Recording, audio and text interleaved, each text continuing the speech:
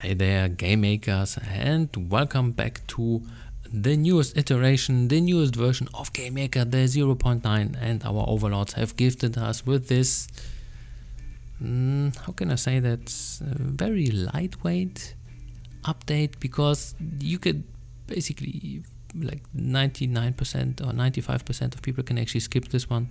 There's nothing in there which would be just like, oh sweet, this new VFX effect, or this new feature, or this. Nope, nothing in there. So basically this is a rather technical update, just bug fixes, putting it into the newest stable version, and then reshuffling a few things and removing one thing. So if you got used to it, then it's gone. But in my opinion, it's not too bad. It's actually a good thing, because it was taking away space for, well, a good reason, but we unified it into the inspector gadget thing. So what do I mean by that? So if you have your game and then workspace 1, then normally what you would be doing is just, I don't know, open your room, and then on the left side you got your layers. And then you're like, oh, what's actually happening? Where are my other things? So the room properties for the camera and all that stuff, it's gone. It's basically gone. And if you do a thing like me, we're like, huh? Get rid of it, and then just click around. And then you double click, and then your layers are gone also. So the room property thing with the layers is actually a little bit hidden, not too much. So let's say we double click on that. Then we find it under room, then layer view, and then once again just the layers are being shown. So what did they do here? So if you're thinking, maybe I did something wrong, reset the layout, which you can actually do.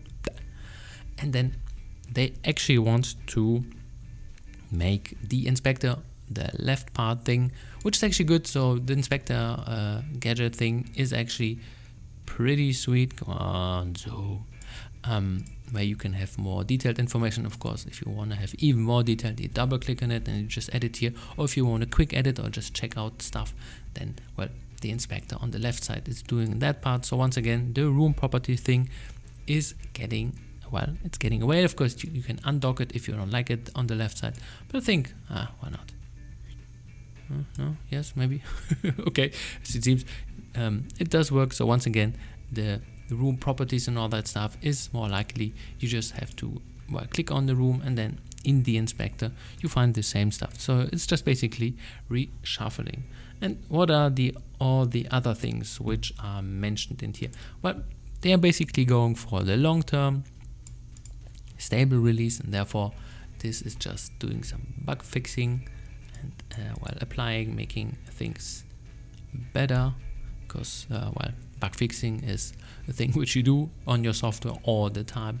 And then there's some, I don't know, Opera GX. It's now called just GX games. So if you're up for the Opera stuff, then here and here. For most people this won't be relevant. Then of course, this is what I talked about, the new inspector and the changes to the room edit layout. So once again, the room layer properties things is kind of getting kicked out and replaced by the inspector, which is then more a fluid system, which is, in my opinion, definitely better. A little bit annoying at the start, because, well, you got used to this and it's gone. And it's pretty much gone, which is like, okay, where can I find it? But I showed you, and then just a few mouse clicks and you get used to it.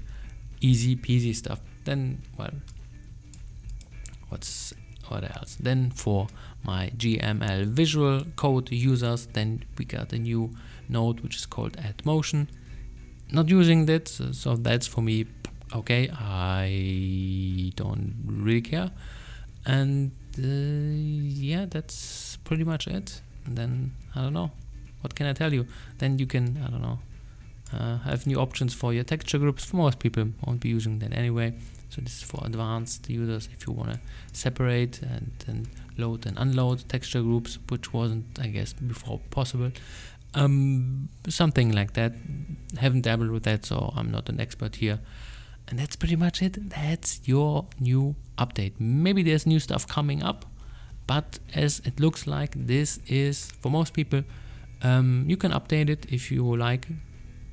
Most updates were pretty stable, they were doing good stuff, but here not mandatory. You can do it, you can leave it, because there's virtually nothing which you can say like, oh sweet, I have to update it because this new feature is in there. There's nothing in here, nothing.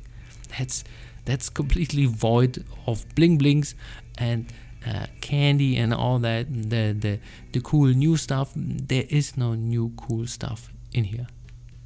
It's basically a technical upgrade or update, which is always good, not gonna deny that, but if you don't update it and then you sleep and then you wake up the next day, you're like, oh, I didn't update. Well, it didn't matter anyway. So that's my verdict. Maybe they will change or add some things to the update, but they officially released it, I don't know, an hour ago, or well, I just got to update it an hour ago. So therefore, I guess this is then official, which is good, but it's not gonna mind blow you into infinity, into some, I don't know, 4D space where you're like, oh sweet, these features and these things and so on. Maybe I'm missing something, but from what I read here, I'm really not missing anything. So it's completely void of new features, of new things to look forward to. Once again, a technical stability update. Alrighty, that was it from my side. Have a good one. One up, Indie.